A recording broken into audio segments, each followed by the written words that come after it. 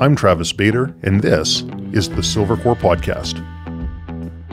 Join me as I discuss matters related to hunting, fishing, and outdoor pursuits with the people and businesses that comprise the community. If you're new to Silvercore, be sure to check out our website, www.silvercore.ca, where you can learn more about courses, services, and products that we offer, as well as how you can join the Silvercore Club, which includes $10 million in North America-wide liability insurance to ensure you are properly covered during your outdoor adventures. Silvercore podcast listener Brock Fisher writes in and asks, any thoughts on the podcast outlining the local fishing scene, river, crabbing, lake fishing, that kind of thing?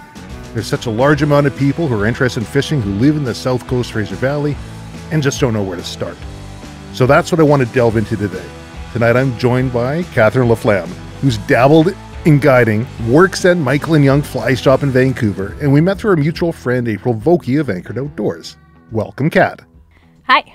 Gillian Steele, who guides part-time, works at Highwater Tackle in North Vancouver, and along with Kat is a founder of the BC Women's Fly Fishing Group. Gillian, I met you through my wife, Tiffany Bader, who can't stop raving about the good work both you and Kat are doing with the group. Welcome, Gill. Thank you. Finally, to provide the new angler's perspective, I have pro chef and resident Silvercore staffer, my wife, Tiffany Bader. Welcome, Tiff. Hey. So, Kat and Gill, when we were talking before, looking at different ideas of what we can bring to the listeners, there's a number of ideas that were floating around, and I think the top three that came out was a fishing calendar, basically talking about what to fish, where to fish, when to fish, advice for new anglers, and, of course, talk about the BC Women's Fly Fishing Group. But before we get too deep into that, I kind of want to learn a little bit more about you two.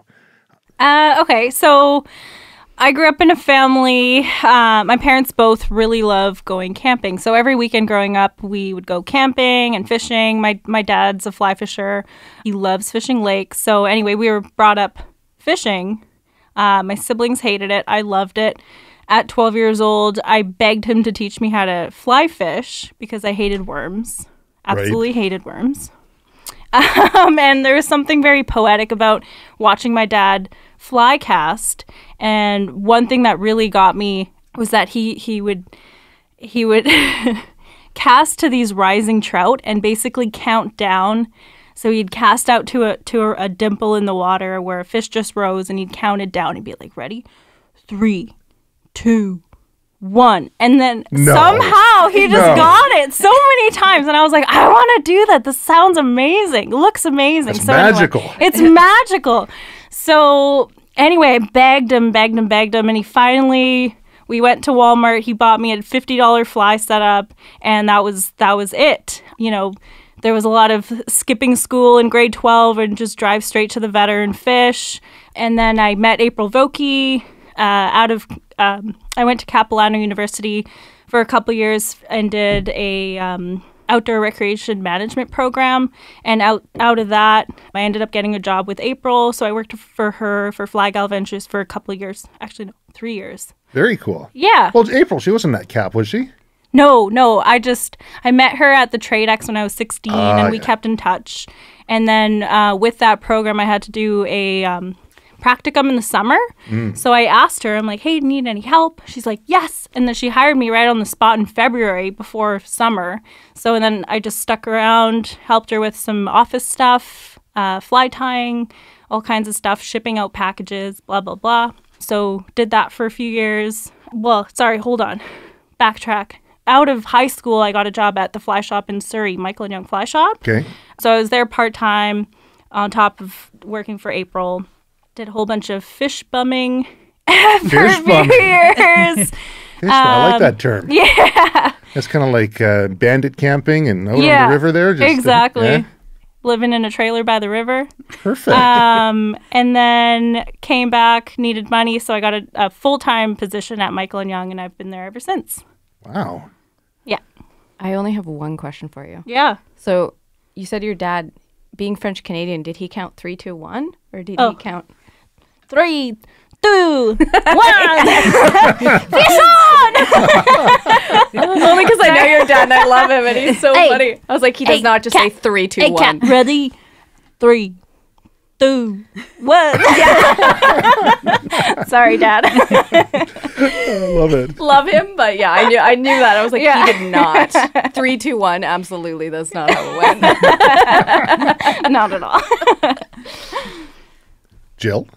My intro. My dad has owned Highwater Tackle in North Vancouver for, I guess now we are 36 years coming up into April. So quite a long time. And he's owned that shop for pretty much its entirety with the exception of 6 months. He bought it off another guy there quickly thereafter who was not very well received in the retail business. One of those types, I hear ya. Yeah. So he purchased this off. Then he essentially came home to my mom and said, hey, I bought a tackle shop, and my mom wasn't exactly that excited about it. But no, she didn't know. She knew what she was getting into a little bit. They met at a guiding lodge up at Stewart Island back in the day, so Sonora Island Resort. So she knew what she was getting into at that point. Got it. Fair enough. Anyway, so it's a bit of a romantic love story with them, and then I came around, and I was just kind of pushed into it. Not pushed into it, I shouldn't say that.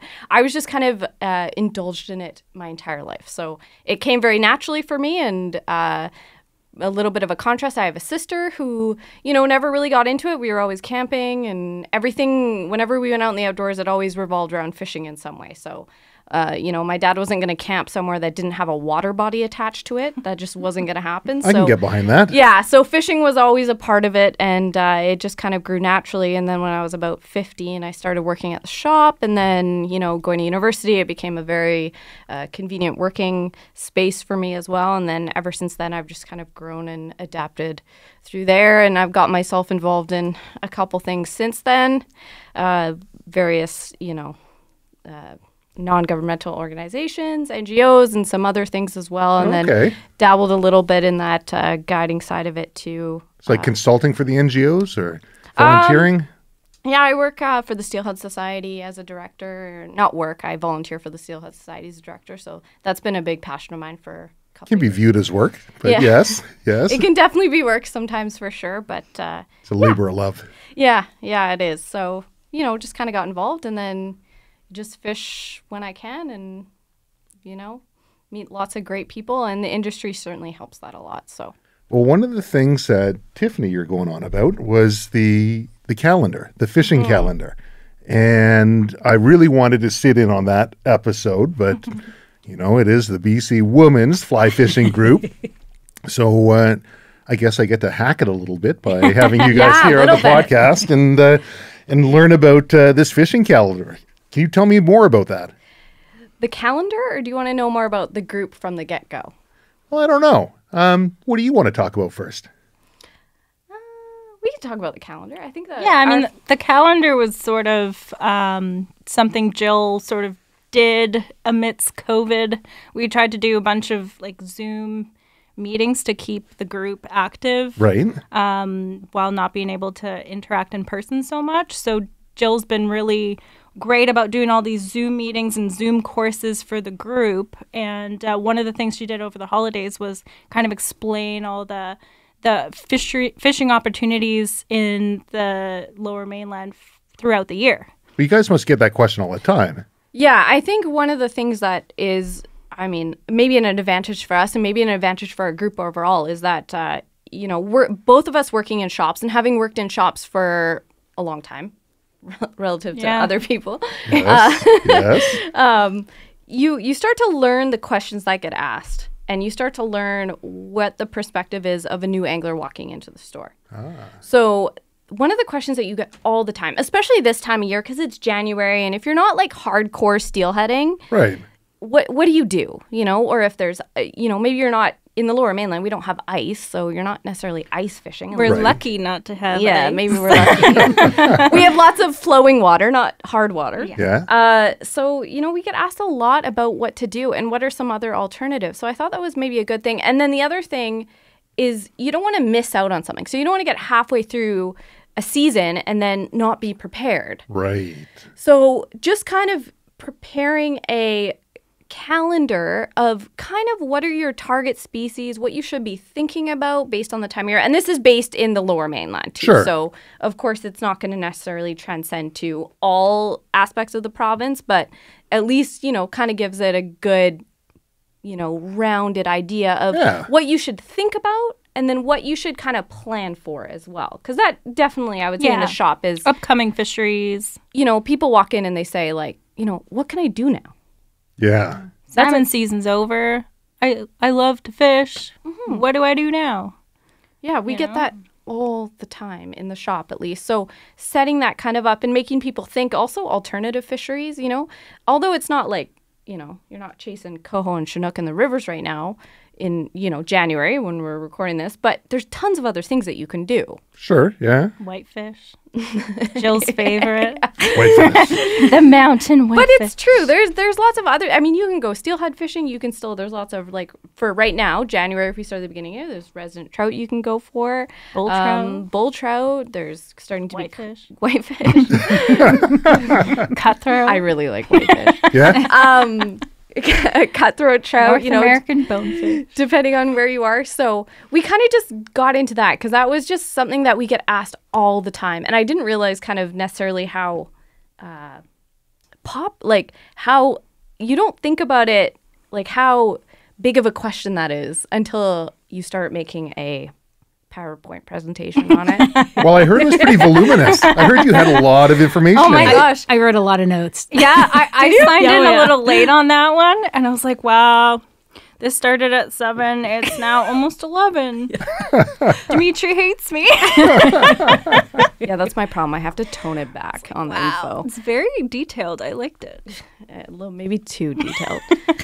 But anyways, so we kind of went through that. So I think we could, for the listeners here, we could probably go through our rundown of what, and it's a good time. It's January, so we can do our calendar year kind Maybe of thing. not as detailed this No, time. we're not. Don't worry, we will not go on for 3 hours. 7 o'clock now, so yeah. we got, okay. 11:30. Of this. Yeah. But, I don't know. We can just kind of jump into it. We can start basically with now, January. That's a good way to do it. Yeah. Beginning of the year. What do we do? What do we fish? January. There's What do we do? winter steelhead in certain rivers. Not all rivers in the Lower Mainland will have winter steelhead, but the main ones that have the earlier run of steelhead would be the Vetter, and it's fishing great right now. The Chehalis is another one that gets early runs of steelhead. You can start thinking about the Capilano if you're on the North Shore. When you say fishing great on the Vetter. Ooh, yeah. There's fish around. Okay. There's also a lot of anglers around. Man, is there ever. Yeah. Yeah, that's one of the things that's always kind of scared me away from the Vetter River. Yeah. Now, I've rafted down that thing numerous times, Sweet. but I've never fished it because I just look and they're cheek by jowl going down there. Yeah, Is there it's many steelhead busy. going through? It's got the biggest number of steelhead in the Lower Mainland, that's for sure. And Okay. that's why it's the busiest. And you're also allowed to keep a fish, a hatchery fish. So Okay. find anywhere you're allowed to retain a fish, there's usually more people. So Right. for newbies, how do you distinguish a hatchery fish from a wild fish? A wild one? So hatchery fish will have a clipped adipose fin, so that little nub of flesh above in front of the tail. So it's a little fin that's essentially useless, and they clip them when they're young. So you'll see there should be a scar there where it's kind of healed over, and a wild one will have that adipose intact. Okay. Cool. One thing I'll say about the Vetter, just because the Vetter gets a lot of hate. Sure. And the Vetter gets a lot of hate because it's busy. Yeah. From the steelhead anglers that I know, and a lot of the steelhead anglers that are very prominent or very, well-rounded steelhead anglers, being a good steelheader is not necessarily about how many fish you catch, but it's being able to adapt. The Vetter is probably hands down one of the best rivers if you want to learn how to steelhead fish and you want to learn how to steelhead fish well. And it gets a lot of hate because it is busy. But as soon as you have a catch and keep fishery, that's what's going to happen. However, in terms of the water that's available there, the diversity of the runs and the water type there, and from a learning perspective, it is hands down one of the best systems out there. So it gets a lot of hate all the time. all the time. People are like, oh, I don't want it to become the Vetter, or I hate the Right, Vetter. right. We need to throw that out because I don't think that's fair. It is busy because it's also a high access area. You can fish Easy a lot access. of water, easy access. It's available for a lot of different kinds of people. You know, maybe you're not mobile. There's lots of places that you can go. So we need to kind of, I think, dispense that idea that, you know, the Vetter is bad because it's busy. Let's think about the Vetter as being good because it has so many opportunities. There's also big fish in the Vetter. You know, there's 20-pound fish that come out of there every year. Wow. Well, I was just there with my boyfriend today, and he caught a 15-pound wild buck. It was amazing. And there's not a lot of places where you can, you know, live in Canada or North America, for that matter, where you can drive 45 minutes and catch a 15-pound wild buck. You know what I mean? And we're pretty lucky, and yeah, the Vetter is super busy, but it's So I wonder if also we're going to see incredible. more people on the Vetter After based this, off of what I'm you're just sorry, saying right Dimitri, now. I ruined your cover. I'm kidding. Maybe, but I think on the other hand, people know what they're going when they, Sure. or what they're getting Yeah. into when they go out there. But I kind of want to dispense that because a lot of people put a lot of hate on that river. And from a fishing perspective, it is probably one of the nicest rivers to fish. It's diverse. There's lots of water. So It's true. From the top to the Yeah. middle to And the it's lower, beautiful. it's all it very is beautiful, different. and Yeah. it just gets hated on. And I just want to dispense that because Yeah. you know, you think winter steel honey, everybody's like, oh, I don't want to go to the Vetter. Right. But you Go do. to the Vetter, you will learn. You don't, but you do. Ah. Yeah. But yeah, so yeah, lots of winter steelhead Yeah. opportunities in the Lower January, Mainland. February, and that fishery will go till the river blows out in May, pretty much. Well, the Vetter closes in May above Not this the year. crossing. Oh, not There is this year? proposals to change Right. that. So TBI, Is that changing this? Is this top spring? secret? it might be. No, it's not top secret. No. There's proposals. Yeah. Yeah. So typically May, but there is, I don't know if that Talk. would go in this year. I don't know. Actually. Might TBI. be too late. Okay. Anyway, usually it closes above the Vetter crossing May 1st, and the lower below the Vetter crossing stays open in May, but usually might get like a week and then it blows out. Okay. Well, we'll look it up and put it in the podcast notes if we can find it. If it, Yeah. If it changes. Yeah. Yeah. Yeah, and then you get into kind of as well this time of year, and I would say pretty much through till March. I mean, there's lots of, you know, resident trout fishery. So all those, any system that got salmon in the previous fall, those are all going to have resident trout. So, you know, your bull trout, your cutthroat, your rainbows, they're moving into those systems looking to key in on egg patterns, on flesh patterns, on all those kinds of things. So you see lots of guys fishing fly patterns like big flesh flies and stuff like that. That goes right till March, pretty much. Okay. March, the salmon fry will actually start hatching when the weather warms up in March, typically, or sometimes early, late February. Okay. And then the trout, you know, resident trout fishing gets phenomenal because they'll gorge on those salmon fry. So bull trout fishing's great, cutthroat fishing's great, rainbows, yeah, Yeah. So all there's- through till the rivers blow out. With, That'd be up with Squamish snow as flush. well and up through. Yeah, absolutely. Yeah. Squamish systems, anywhere that connects to the Fraser in the valley there. Harrison, Yeah. Nickaman, Dewdney, all that stuff. Stave. Okay. Yeah. Yeah, Lots so of opportunities. lots of opportunities. And So- then So I see people sometimes fishing, you know, as you drive down towards the border, down Highway 99, and right by the Yeah, there's the Nickelmickle, Serpentine, Right. Little Campbell, all those ditches. Right. I grew up, when I was in my teens, that's where I used to go because I grew up in North Delta. So I used to go fish cutthroat in those ditches all the time, and it was great. I mean, mind you, they're not big, but it's Okay. super fun after school, you know, on an afternoon. Anything that connects to the Fraser or the ocean will have little runs of sea run cutthroat. and that's what they're going for is cutthroat. Yep, cutthroat. Or, well, some of those rivers will have coho in the fall and chinook in the summer. And some of them will also have steelhead. There's hatcheries on the Little Campbell and I think the Nickelmickle as well. That's pretty easy access. Super easy access. Do they get pretty Yeah. crowded as well? No. Dirty ditch water. People don't ditch find very attractive. But they have fish. There's fish in them. Yeah, absolutely. Yeah. Okay. It's not exactly the most picturesque fly fishing experience in the woods. No, no. Fishing amongst farm fields and whatnot, but it's something to do and it's close. So I remember one time going, I think it was the Serpentine, and I thought, Yeah. I'm going to raft down the Serpentine. Because I was Nice. getting really into rafting at one point. And I thought, well, we'll just take this raft, we'll put it in, I'll catch it as the tide's going out, and I basically put it in a ditch, me and this other fellow, and I spent hours kicking and paddling with a case of beer in my lap, thinking I could have some nice lazy little drift down. It never happened. No. But Sounds like a lot of work. It was a lot of work. Yeah. And yes, it's not the most scenic place to be in. But did see some anglers. Yeah. There you go. So you get those kind of fry popping out in that kind of late February, March, April, and that's a big food source for a lot of those resident fish. So anywhere that had salmon, you think about it, we got chum fry coming out. We'll have pink fry next year, I guess. Any of those systems, that's when the fry start to move out, and all the resident trout really key in on that. So that can be a fishery as well. March, you have a little bit longer days. But maybe you're not into steelheading, it's not quite lake season. What do you do? So, there's all that's available. Cutthroat, some guys will go fish off beaches in the lower mainland in the salt water if you want to do that. But, if it's a, rainy day, sometimes that's not ideal either.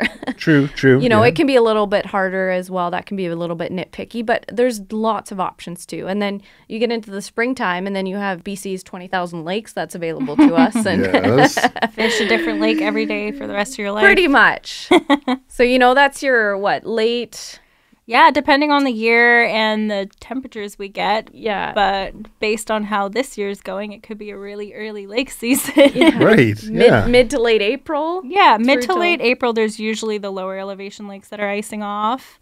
And then May and June will be your prime Stillwater months. Okay. And there's so many other things going on at that time, too. You can go bass fishing, which is also a very new thing in the lower mainland. Where do you go bass fishing? Oh, my gosh, anywhere. Really? Yeah, there's any pond. Oh, I'm going to ruin it here. Is this an invasive species or what? Yes. It is. I mean, I guess it's a fairly new fishery, but basically any pond or slough in Abbotsford, Pitt Meadows, Langley. I heard there's a in the area. It's a secret. Shut up. Yeah. You know what's funny? You know might want to cut that one out in the notes. That one out. I noticed you didn't mention that during the presentation. I wasn't going to say anything. But what's funny is the person who actually asked this question, I'm going to call him out right now because he gave us some heat for doing a crabbing episode with Meat Eater with April Vokey. Oh, that's right. Remember that? Yeah, Rock, don't think I forgot that one. Well, you're giving him secret crabbing spots? No, we didn't even say the location. We were just out crabbing, and I guess he was able to determine what beach we were at. Oh, my God. And he said, you're going to ruin it for me. He's a local. Okay. But in his defense, it was his idea, and actually there's a few people who put it up, but I just thought he'd get a kick out of hearing his name mentioned on here. It was his idea to share this information. But you guys let me know if we got to beep things out as we go through here. Yeah, maybe specific spots. We won't say. We're not going to talk about specific spots. There are, right in Burnaby, Deer Lake has huge bass. Yes. Burnaby Lake has huge bass and super easy access right in town. You don't have to go very far, but there's bass. And that's, those ones you're okay to say. Would you eat them? Nah. I've heard people say you can. Not from Deer Lake. I think there's a serious whole account in there. You can, but I wouldn't. Okay. I mean, depending on where you get it from. If it was like a nice, clear lake, maybe. Apparently they're delicious, but not Deer Lake. I've eaten not street meat in Mexico, so. Yeah. No, so yeah. But they are an invasive, and I think that is something that it is becoming more prevalent in the lower mainland, probably at the cost of a lot of other species, especially as they, those systems that they're into now that connect to the Fraser. In the last maybe 2 years, there's been some systems that do connect to the Fraser that are serious problems for, resident steelhead, salmon in some instances. So it is a problem, but we have to be realistic that it is a fishery that is here now, and it's very popular. It's so much fun. And it is fun. Would you fly fish for them, or what do you use for? You can. Yeah. The only issue with that is it's hard to... people are going to hate me for this, but it is hard to fly fish in the spots that you get good bass fishing in the lily pads under brush and that sort of stuff in the weeds. It's definitely better with gear. That being said, I have fly fished for them a bunch in like Pitt Meadows. Yeah. You just take the dogs for a walk and bring your fly rod with a little bass popper. You get tons of the smaller ones and a bunch of little pumpkin seed and panfish and that sort of stuff. It's super fun. But if you want like bigger bass, I definitely switch to gear. Actually, episode of Das Boat. I remember that. Das Boot. Yeah, I right. know. There's From a- that. She's Some getting all people frustrated. might hate me for this because the fly fishing purists will say otherwise, but there's a reason Bassmaster Classics is all gear fishermen. Just saying. Can't catch everything with a fly. Exactly. You gotta know your place. Yeah.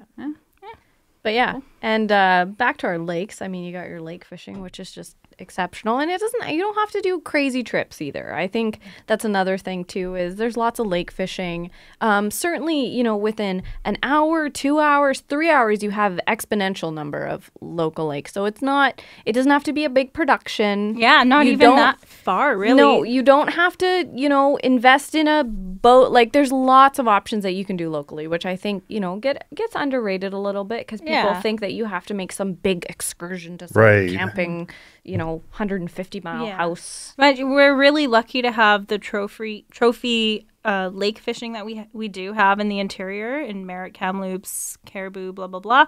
But a lot of people forget that there's, all the local lakes in the Lower Mainland are also stocked with trout. And if you don't want to drive too far or you're a young kid and you don't have a car, there's a lot of lakes that you can even bus to and fish. Absolutely. They're all stocked with trout. That's a great, the Freshwater Fisheries Society does an unbelievable job in the Lower Mainland stocking those lakes. So that's a great point actually, because people get so uppity about going to a big trophy, but you can go to Lafarge Lake in Coquitlam. Oh, yeah. Rice Lake in North End was 10 minutes from my house. Green Timbers in Bunsen. Surrey, they throw in the odd broodstock There you rainbow go. in there. There you Once in a go. while, an 8-year-old So- kid will pull out a 10-pound trout, and you're like, There's So cool. yeah. you don't have to go far, right? And I think that's kind of, you see all the pictures of all the grand adventures, but you don't have to do that. Yeah, if you don't have the means to do that, there's lots of fishing nearby. If you do have the means to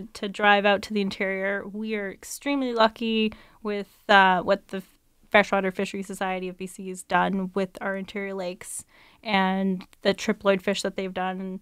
And it's absolutely phenomenal. You can have some really, really incredible fishing. And that's from, mid to late April till November. Technically, yeah, depending on your elevation. Yeah, till Definitely. it freezes up. Yeah. Obviously, it's better. May, June will be your ideal months, sometimes July. Middle of summer is usually your summer doldrums. The water's too warm, the fish go deep, and then it picks up again in the fall. So September, October, sometimes November.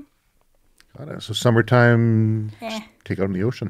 Do some Yeah, fishing out there. ocean if you want. Ocean and everything that we trout. love. Oh my God, my favorite. The best months The best months. for river trout fishing. Yeah. Ah, yeah. So there's a lot of not a lot. There's a few rivers that open up July 1st, like the Skagit, it's Milkmean, that are fantastic dry fly trout fisheries, and we're absolutely obsessed with them. Nice. Yeah. And the Thompson for Yeah. trout. I think that actually opens earlier. Yeah, with it. it opens But, early, but the Chilliwack, so then the Vetter opens again July 1st, and you can target Chinook in there if you are and trout. so apt, and trout as well. But the summertime, I mean, in British Columbia, especially in the Lower Mainland, it is endless. So many options. Summer, that June, July, August, September, October, pretty much into November, pick what you want to do. We have so much here. I think that, we like to complain a lot about how busy things are here. Being It's been attached known to happen. being attached to a city of 2+ million. But on the other hand, it is endless. We have so much. Yeah. And I mean, we share a passion for trout fishing a lot. That's kind of where we, I think, fostered our friendship, I would say. So the summertime is definitely just endless things that you can do. We got saltwater fisheries out in the ocean if you have a boat or access to a boat as well, and you can go out there. And then, we have dry fly fishing. We have some of the best dry fly fishing around. Yeah. You know, I think a lot of people would argue that, but we have some in British Columbia, I should say, as a whole. British Columbia as a whole, absolutely, yeah. There's some. The closer you get to the city, obviously, the more pressured the fish are. So you definitely have to.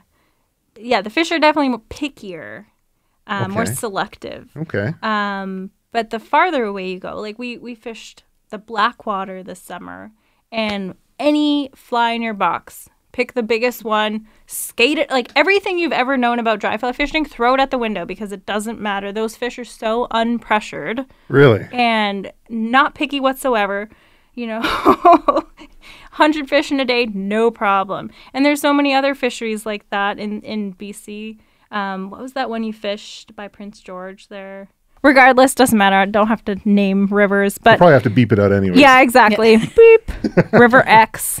But yeah, we're really lucky with what we have here in BC. The rivers closer to the Lower Mainland or in the Lower Mainland are obviously, a little bit trickier. But the other thing we have this year, 2021. Oh, yeah. Pinks. I love it when the pinks come through. Except when they bump into the boat. And you're not catching them? Frustrating. Tiffany over there. Tiffany knew right where I was at. She's like, bang. I love catching things. Yeah, and I think this is a huge thing. And going back to what we were talking about, new anglers as well. Yeah. This is your fishery. Pinks. If you are a new fly This is angler, your year, Totally. 2021. this is your year. Okay, new year, new you. This is where we're going. But this, especially for fly anglers, Absolutely. I think, for Yeah. sure. So you're not catching tiddlers. You're catching salmon, and they are spunky as heck. And if you, They put up a good fight. you know what, as a new angler, this is a fantastic resource that we have that comes in. We Every get them- couple years. Yeah. yeah, Every odd year. every odd year, and they come into pretty much almost every.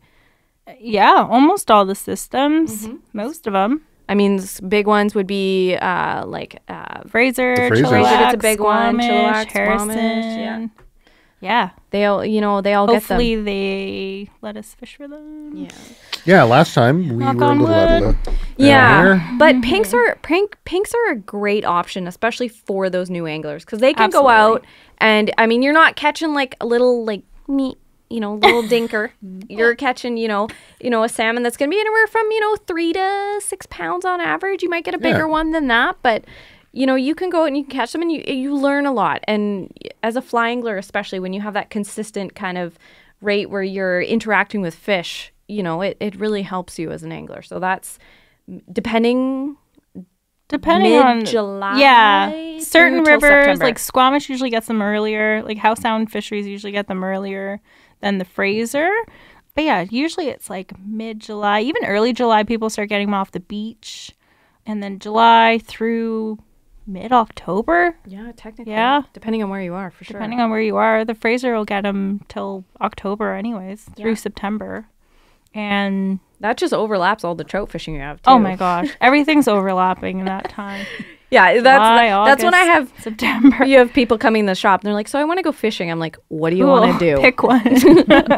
Which way do you want to go? How far and what do you Big fish, little fish. got? So yeah, Redfish, bluefish. summer's great. And that's not, we're not even counting the, like you kind of touched on before, the crabbing that you have available to you. Yeah. The saltwater fishery that sits right out in front of our city. Oh, so lucky. So lucky. So lucky. People are like, what do I do? I don't know what to do this weekend. I'm like, we got so Do you much. not know what to do because there's too many options. Yeah, there's too many things. Yeah, and then I guess we would shift into the fall, and then you got salmon, Yeah. for days. Salmon, coho. coho, chinook, chum, where viable. Yeah, coho starts in September in the South Fraser systems anyway. Like the Vetter will get them early September through mid-November almost. Squamish gets them in October, November. Chum will start showing up in October, November. Yeah, it's just a roller coaster of options. Back into Winter Springs. Yeah, there you go. There you go.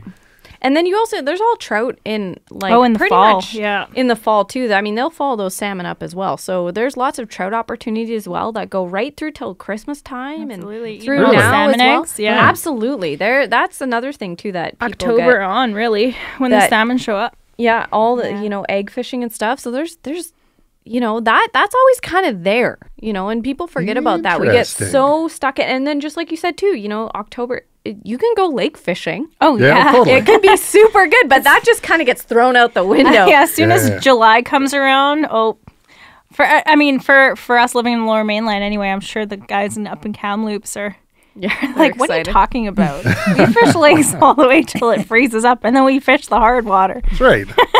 Yeah, and then ice fishing, which we don't get a lot of down here, but that's definitely an option. A lot of people do that. I'm dying to go ice fishing this year. I don't know why. Something about it. It's pretty fun. I've never had too much success ice fishing. I would dig a bunch of holes. either. I would put up flags. Drank a lot of rum. I did drink a lot of rum. This is true. Pretty fun. That's the thing. You just drink and stare at a hole in the water. Yeah. Or the ice. It's pretty fun. I did go to Tunkwa last year, Oh, yeah. and it got pretty addicting. Yeah? I'm not gonna lie. Yeah, and you have like the little when you have your fish finder too. It's Oh, pretty yeah. much like You guys had a it's video game going It was a on there. video game, 100% a video game happening, live video game, and huge shout out to Tunkwa Lake Resort for that. And We were supposed to go Rob this there year, and I'm so sad. at Tunkwa, like pretty much like helped me with that, and it is unreal.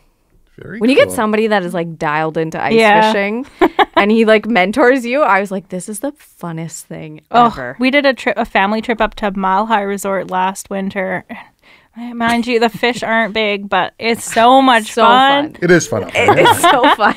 Especially when it's not like, mind you, we didn't have a big like ice fishing tent. We were just in lawn chairs on the lake, but man, it's so much fun. I could see if you had a tent and Yeah. a stove, So my dad, man, you'd be hard pressed to get me off that. my dad, we did that one trip. He bought himself a huge 10-person ice fishing tent this year so we can Nice. go. But thanks to COVID, everything's COVID. closed. So until next time, I guess. yeah, But so we're set for next time. Oh, there's I don't think you could say, unless it rains torrentially, which can happen in January. Yep. And we're in Vancouver, so disclaimer.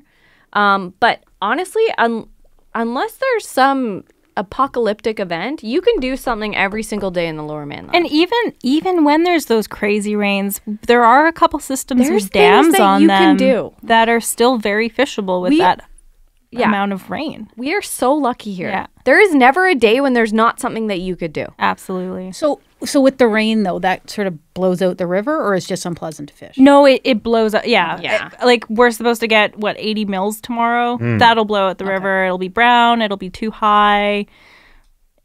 So go duck hunting. Go duck hunting. There you go. Yeah. Yeah, you maybe or it's January, you could go up the mountain or something like that Yeah. too. But however, if you were really, really, really keen on it, there would be things that you There's could some go to options. do tomorrow. Yeah. You might have to work a little bit harder, and it might not be productive as other opportunities, but you could fish 365 here and never do the same thing twice. And the other thing with when the river does blow out that people don't really think about, those fish are still there. Mm-hmm. They don't just all wash away into the ocean because the river came up. Right. It's just got to do with visibility, They're right? still there. And you know what they do is they'll just tuck into, really close to shore and they'll go up the inside. So So work the inside. work the inside. Maybe use a bigger presentation.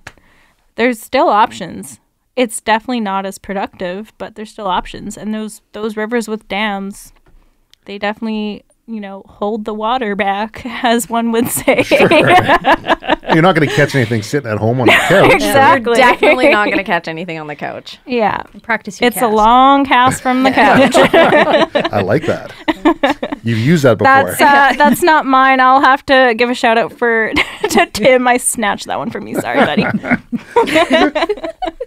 Well, okay, so we've got an idea of a calendar of what we're looking for. Basically, there's something everywhere all the time if we're willing to work for it. Yeah.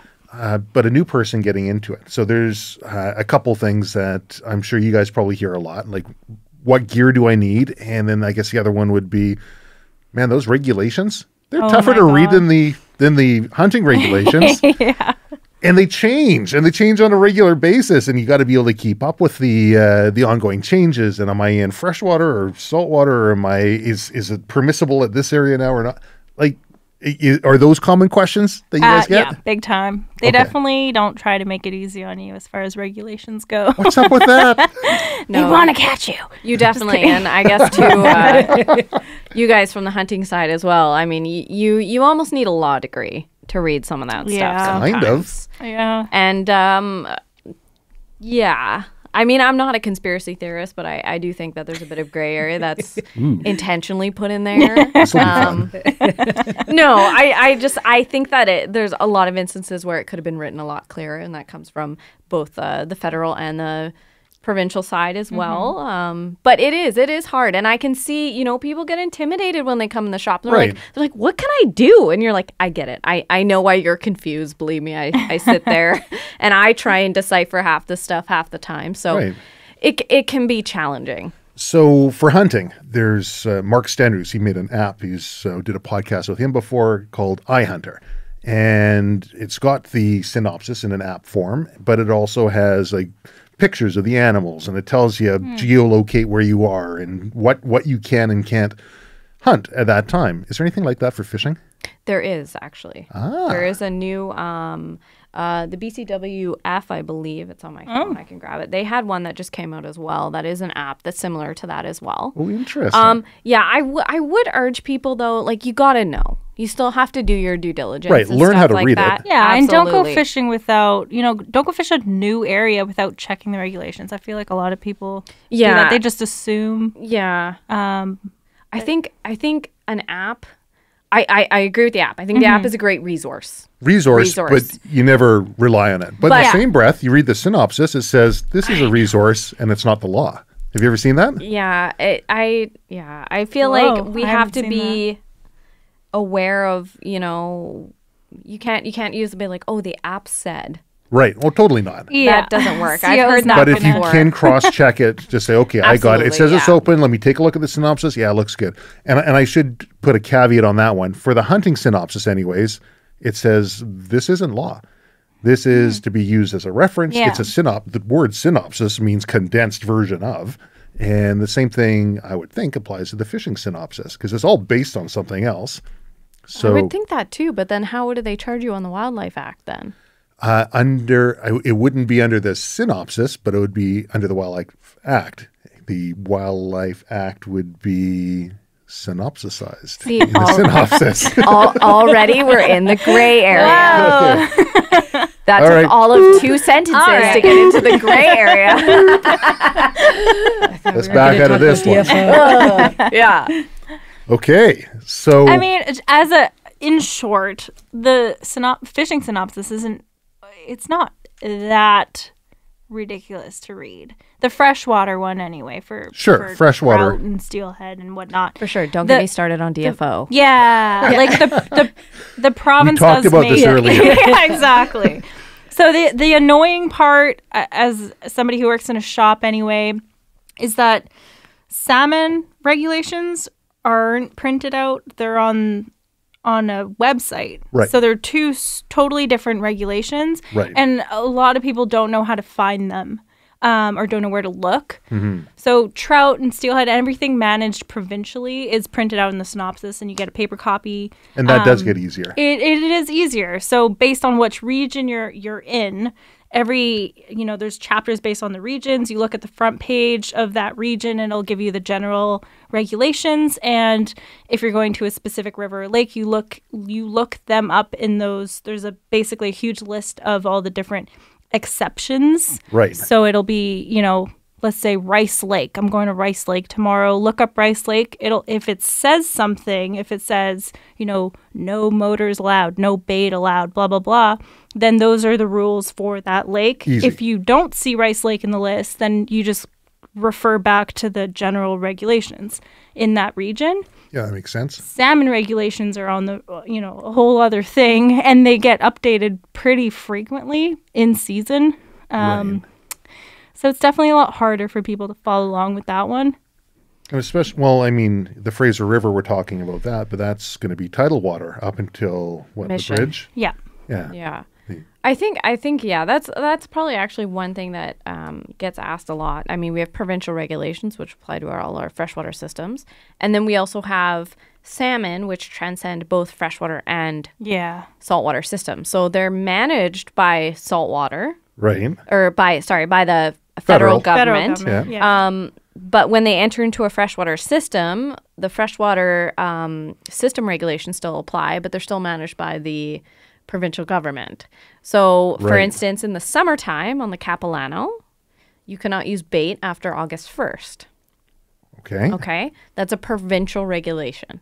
Okay. But if you're fishing for coho in the summertime, Then in you can. August, you cannot use bait, which is a provincial regulation, but you can only keep, X number of coho in there. So you have to constantly be looking at two Checking. different Yeah. regulations at the same time, which is not all the time, I will say, clearly explain that that's how it works. I'd agree. Yeah. So, they had some confusing ones this season too. Yeah, so this that year. can definitely, that's another thing that's a bit of an inhibitor, especially to a new angler coming. They're like, so what do I read? I'm like, well, you actually have to read both. Yeah. And they're like, what? But I'm fishing in the river and I'm looking at a DFO. I'm like, yeah, but you're fishing for salmon.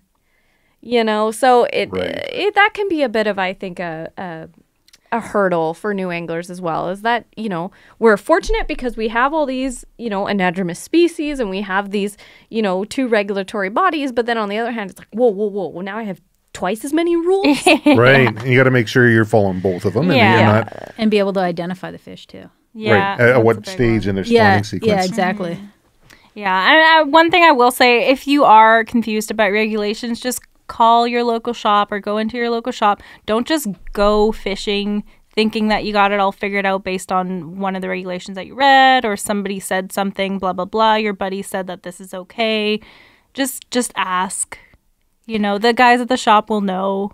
And they're used to it. You guys They're get it used all to the time, We right? get those questions every day, all day. I think that's actually a really good point because that kind of segues into our, the whole premise of our women's group is just ask the question. Ask. It's You know what? okay. I've had phone calls at the shop where it's like, hey, and you can hear the river in the background. It's like, can you keep this fish here? And you're like, no, it's closed. It's like, okay, click. And you're like, dead. oh, What did you Yep. kill? something is on the beach that's not supposed to be. But, if you're not sure, just like Kat said, just ask. Phone a shop. A shop is never going to say anything to you. And I'm sorry if you've had a We don't bad bite. experience with that. But the shops don't bite. We're here to be that. Literally, our job is to read those regulations and understand those regulations. Right. So we sit there, and when a new notice comes out or something, you have to sit there, and it's, terrible to sit there and read through all of that. But that's our job. And so phone your shop and be like, hey, I'm a little confused on this. What's the perception here? And then go from there. That's why the shops are there. That's why we have small businesses that are there to read those rules Exactly. and to understand them. So tell me about the BC Women's Fly Fishing Group. Just one day you woke up. Oh, sorry. I was waiting until you took a drink. Yeah, how did it start really? So maybe we'll start with how Jill and I started fishing together, I guess. Yeah, because that's where the conversation Kinda how came up. it's- how it Because I remember started. the conversation Me we too. had, and it was really. It was fun. Do you want to? Okay. Yeah, let's hear I'll it. go. I'll go. Okay. So essentially what happened is back in the day, so my ex-boyfriend and her boyfriend are best friends. Okay. Okay. And so they would guide up in Haida Gwaii and they'd be gone all summer because that's what guides do. Bless Sure. them. But, they'd be gone all summer. So, from mid to late June, right in through till early August. Season. Okay, bye, love you, have a good time. We respect, they do what they love. We respect that. We understand it. Sure. You do you. So then you're left kind of all summer. So that being said, they're still best friends and, they kind of had that and they go away. So I think actually when it started, because I've known Dimitri longer, her boyfriend longer than I've known you. Yeah. Actually, and Dimitri said hey, you should get in touch with Catherine. She really likes trout fishing. I was like, oh, okay, that sounds cool. So I have to say one thing too. Our boyfriends don't like trout fishing. Yeah, that's They're a a great nuisance. disclaimer. If it's not a steelhead, a chinook, or a sturgeon, who cares? Yeah. So anyway, that was what. So that was never how it appreciated. started. Yeah. Yeah. So then I said, I think we went and fished the Thompson for trout. I think for the first time. That was kind of our thing. Got stolen. Yeah. But What? anyways, that's a different story. But anyways, Adventures. yeah. So it kind of grew from there, and we kind of got connected through them, and it came to be that we had this shared passion for trout fishing, which we couldn't necessarily Have with them. Because it So you're wasn't not into it. No, and they are. They're both very, very extremely good anglers, like Well, for sure. top They just tier. don't care about trout. They just don't care. It doesn't go the other Actually, way. I got Dimitri likes lake fishing. Yeah, disclaimer. Only chironomids, though. As soon as the chironomids go away and damselflies and mayfly nymphs come out, no. But yeah, so we hung out, and then we started to develop that we had this like really great shared passion for trout fishing specifically, which has obviously expanded into more. But it kind of started there, and we're like, oh, this is great. Like, they're gone. We both are in the same situation. They're gone. We It's have each other. We perfect. can hang out. Yeah. It's perfect. Totally. And so we go trout fishing. And the vibe with another female angler is so different than with I don't know. I don't want mean just to different. be sexist, but yes, it's so much fun. It's not competitive. It's you're it's just our we're on the conversations same are different level. in the car. Conversations It's are not so like- much fun. It's not like I missed that fish like 4 hours ago, and I'm like really pissed about it. No, it's not. Although it does happen, but it'll be still like girl talk. It'll Yeah. so it's still fun that way. So we kind of went, and it just like instantly clicked. Somebody gets a big fish and there's like crazy screams And going we're like on. so pumped for each High-fiving. other. And it's Yeah. not like I'm gonna be like pouting. No. Not to say that all boys pout, but I've been in situations where I fish with There's guys. never been a pouty session with us. No pouts. But to be like disclaimer, I fish with other yeah. guys, and it's like 20 minutes of pouting because I got one. yeah. I'm just That's gonna say it. hilarious. Okay, this comes from Absolutely. factual observations that I've had. yeah. Right? And so we'd go, and it was just fun, and it was different, and So we're like much we're fun. like, oh my god, like I wish that everybody could all like of our Experience female that. anglers Yeah. could have this. Like we're so lucky that we had the kind of that relationship built, Right. from them, but we were just so excited about that, and it Yeah. was cool. And then we've, that's grown since, and that was a while ago now. How long ago was that? 5 years? Almost. At least It'll be almost 5 years this summer, I guess, because Dimitri and I, it was the first summer Dimitri and I were together, I think. So something right like right that. away, you guys decided, hey, we click. This is awesome. So Let's get fun. others into this.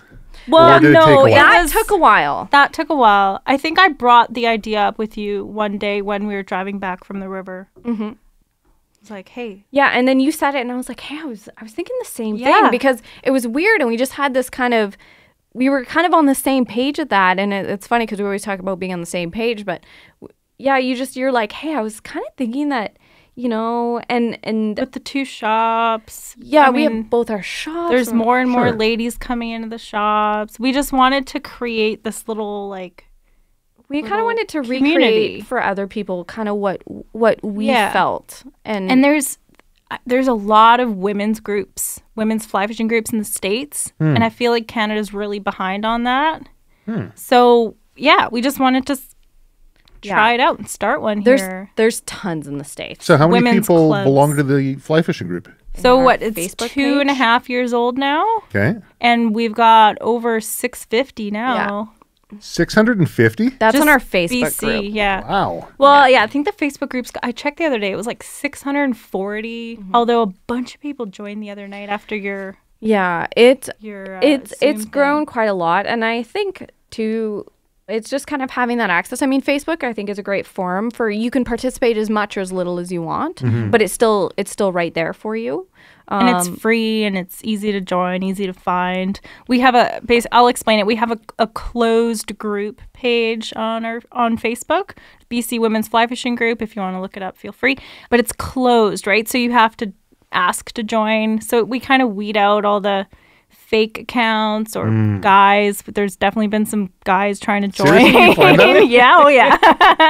Wow. But we just want to have like a safe place for women to ask questions, and I'm going fishing this weekend. Anybody want to come along? And we just don't want to have any creeps on there, if you know what I mean. There's no like snarkiness or Yeah, no. meanness or anything. I I won't name the names of the groups on Facebook, but there's a few different groups on Facebook for hunting and fishing, and there's just so much attitude and you get ego. Yeah, totally. Yeah. If you don't know what you're doing, you get ego. If you ask, like, heaven forbid you're one of these guys that's new to hunting and says, hey, I'm going up to Region 8. Where's a good spot to get whatever? You can't ask that. Your group, it's a given. If you have a question, just ask it. Yeah. Yeah, I think that's so Everyone's important. so polite and nice and encouraging. I don't know. I don't know what it is. I think that comes from we've kind of fostered that because because we come from the shop. We know that those questions are out there. Don't be scared to ask that question. But we also want the space to be there. Yeah. Yeah, people to feel comfortable asking those questions. It's easy. It should be easy. And when you do ask those questions, you know you're going to get legit responses. So you've got the Facebook group. Yeah. But you guys also do Zoom calls. Jill started that basically with COVID. Yes. Because we used to do a couple years ago. Yeah, I know. It's so sad. We used to do like fly tying nights every month almost at the shop in person. We did some like big seminars at Cabela's with, some special speakers. Yeah, we did. Everything in person. We had some like introduction to fly fishing courses in person. But with COVID, we haven't been able to meet up in groups. Mind you, it's kind of a good and bad thing because, doing the stuff in person, it is a BC women's fly fishing group. So there's people from all over the province, the Kootenays, Prince George, Smithers, blah, blah, you name it. So having those in-person courses, only select Pretty people. Tough. Yeah. There's, mind you, we have a great group of ladies in the Lower Mainland that are super active in the group and love coming to our courses and that. But the Zoom courses definitely opened up to having those other women able to join, which was really cool, I find. So do they have to pay to join? Nope. Free. All free. Yeah. I thought about, and this is actually interesting because on Saturday night we did that Zoom call, and I was talking to Sarah Simpson, who has the Western Outdoors Women Facebook group too, and they're in Salmon Arm. Okay. And she does it. And I was talking to her, and we were just kind of conversing on a couple things too. And she was under kind of the same thought. And we talked about it because people say, oh, maybe you should charge and stuff. Membership now. fees.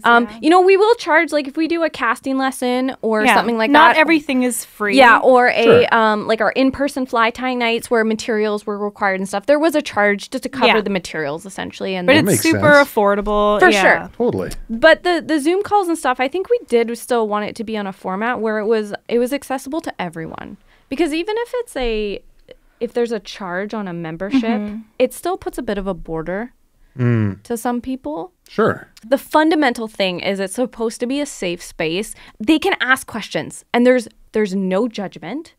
There should not be judgment. And this also comes from us both working in shops. I've been a girl, How long have you been a girl for? a long time. Most of your life. The beginning. Pretty much my entire life. But I've been a girl that works in the shop for, 15 years. I get it.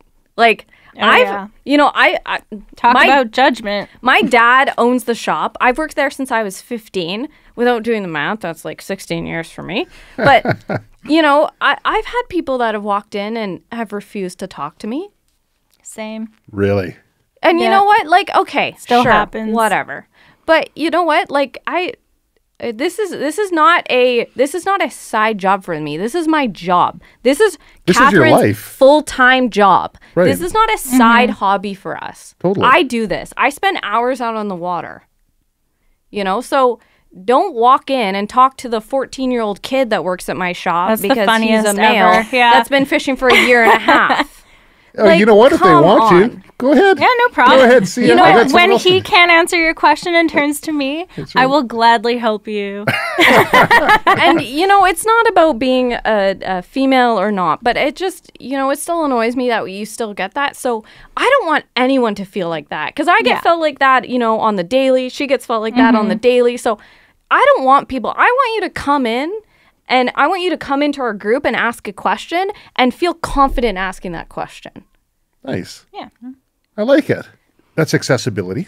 Yes. Yeah. And you said something earlier that you touched on, which is really interesting. I think it ties into this, but you brought up the word mentorship. And you said, you know, if you go out there, you've got a good mentor to show you the ropes. So many people don't have that. Yeah. So another thing I guess we didn't really chat about, but we do a lot where we try to do a lot of trips, day trips, and we do our best to have either Jill and I or both of us there. So the cool thing about that is like we have a lot of women in the group that, you know, they might not fish unless they come on one of our trips. And they come on those trips because they feel comfortable going on a guided trip. The guide, yes, is a male, but one of us, you know, they know either Jill or I through the shop or through the group, and they feel comfortable going with a group of strangers, essentially, because they know one of us. Whereas, you know, it is intimidating booking a trip, not knowing a single person going on that trip. I mean, you came on one of our trips this fall. You didn't know anybody. Mind you, Jill and I weren't there on those ones, unfortunately, but I did know the guide, though. you did know the guide, yeah. Pat was one of your guides at Skeena Space, so it was less intimidating. It is less intimidating when you know at least one of the people, And right? I never would have thought, hey, Trev, I'm going to spend Sunday up in Squamish. I'm going to go Bunch of fishing. strangers. I'm going to hire a guide and go out fishing for whatever, right? Like I would never have done it. But you guys coordinated the whole thing, and it was amazing. It was like one of the best days of the year. It was so much fun. And I didn't, like you said, I didn't know anyone. Yeah. It was just awesome. Awesome. Really enjoyed it. We have just as much fun. Like, I love our women's group trips. Honestly, they're so much fun. I look forward to those more than anything.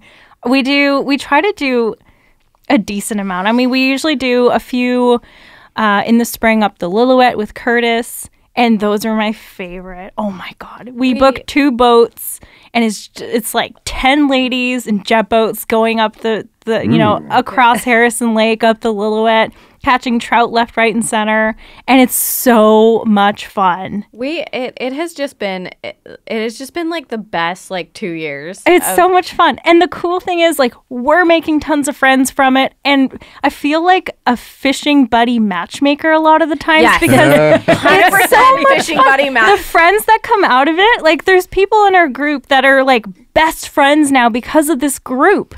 It's so cool. And they they found go somebody fishing themselves. It's amazing. I love it. I love it. It makes me so, like, that's probably like the best part of it is when you see people and they're like, oh, we went fishing the other day, and you're like, so cool. We've done our job. Nice. But I think too, like, you know, sometimes I feel like, you know, both of our families grew up fishing and stuff, so that was always available to us. Not everybody has that, right? Not everybody has a dad or a family or a mom or a boyfriend or a husband, absolutely, or, you know, a grandparent that got them into fishing. Some people just genuinely want to get into it, but I couldn't imagine trying to jump in nowadays. It'd be scary as heck, right? So I got to ask, for the other 50% of our listeners, do you guys have a counterpart? Oh, I mean, there's certain clubs in the Lower Mainland. You know, there's the Totems, the Ospreys. Yeah, North Shore Fishing Game Club. There's different game clubs out there for sure. A lot of them they're not as easy to join. You got to be whatever certain level. I don't know. I find guys aren't as open to having random strangers join. I don't know. It's not the same. I find they're not as encouraging, and I don't want to. That's why you started your group. Yeah. It's different when you're a woman.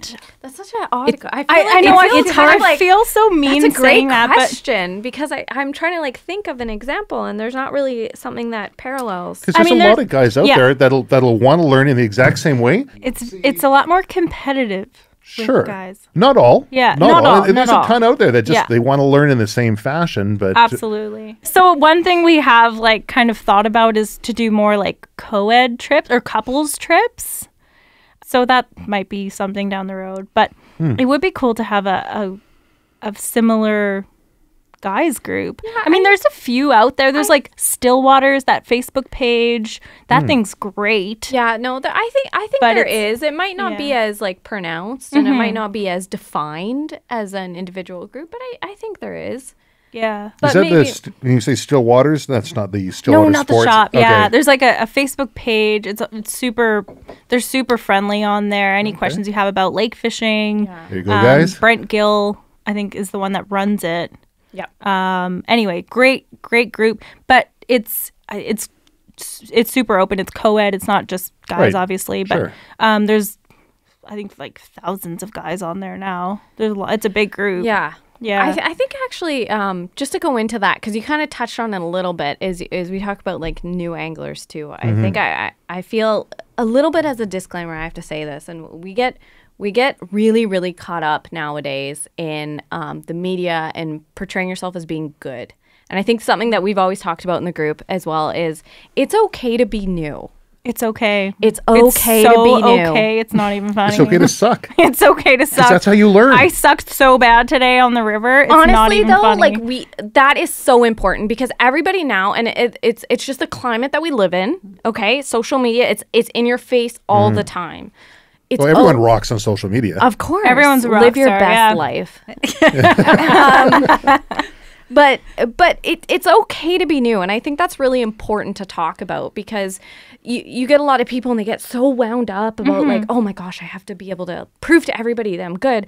We have to remember to learn the process, to love the process of learning again, I like that. because that's the cool thing about fishing. You're constantly you learning. never know everything. And I'm sure it's the same with hunting. I mean, I don't dive into the hunting world, but I'm sure it's the same with hunting, right? Always. You don't know everything. And we have to remember to learn to love that process of learning. Absolutely. And it's fun. And it's okay. You know what? If you went out and you didn't get anything today, Oh my gosh. that's fine. It's fine. It's so fun. That's what I love about fly fishing is because I very rarely catch anything. So it's really taught me to be like, chill out on the expectations of success. And I don't need to bring, especially catch and release. It's like, I'm not bringing home any fish meat Doesn't at even all tonight. matter. It's like, Yeah. I'm going to practice my cast and it's going to be calm. It's like, it's the most relaxing meditative experience I've ever had in my life. Exactly. I am completely addicted to it. I love it so much. And it's so against everything that I've ever been like super excited about because I suck at it. And I very rarely catch anything. But when I do, it's awesome. But that it's much not, better. yeah, but it's not like why I'm out there doing it. No, but you also know that feeling when you make a really nice looking cast. Oh, it's the best. Right? I love it. So you have to learn to love that process, and that's what it's about. It's not about like, getting that picture so that you can post it so that you can be like, look how many likes I got. It's like, hey, look, I made this really great cast and I feel really good about myself today because I laid out a 70-foot cast and I feel great. Plus, most of my friends wouldn't care if they saw an awesome cast I did either. They'd be like, No, but okay. I think that's where we have to shift that importance to. And it doesn't matter if it's angling or fly fishing or whatever. It's like we have to shift that. And so talking just to, the 100% group, not just the 50%, talking to the 100% group, like let's talk about learning. And I think that's what in the group especially we try and like ask questions. Please ask questions. We or whoever else here is expert, because there's certainly lots of other girls in our group that are very experienced as well. Like, let other people help you. And, like, it's okay. I have lots of questions. I don't know anything about hunting. But, if I'm going to get into it, I'm going to go ask somebody that knows, and I don't care. It's hard to learn if you think you already know everything. Absolutely. Yeah. I think that's like the biggest thing about this group is Yeah. that there is no, like, you guys don't act like you know everything. I'm not saying that you act like you don't know anything, but not at all. Like, I'm always amazed at how much I'm like, oh my God, like I can't believe how much there is to know and how much you guys do know, but you don't act like you know everything. Whereas I find sometimes dealing with other shops or people, or not to say guys in general, but just other people, there is like you have to have an answer, and you guys don't act like that. And the group's not about always having an answer. I mean, you do, Yeah. but- It's okay to say I don't know. yeah. Yeah. But I can look into it and find out later. That's you go. absolutely another thing. If I don't know, I'm going to be like, I don't know. Let me figure out the answer for you. I might Right. have to get back to you, but I'll figure out an answer. The cool thing about the group too is there's so many amazing women on there. If I don't know the 100%. answer, if it's some crazy like have to be us. entomology thing or fish ID thing, there's amazing biologists that work for DFO that are part of the group, and you're like, oh, Wow. well, Katie can answer, or so-and-so can answer, or, maybe she knows. I don't know everything. Actually, I just asked Katie today if she would do a presentation again cool. on. She just got her her master's degree last year, so we're gonna get. There's her quite a few biologists actually in the Yeah, group. so So it's this is going to be an upcoming possible Zoom presentation? Yeah, I don't. She did one in the spring. Katie, you're committed. Yeah, sorry, Katie, you're in.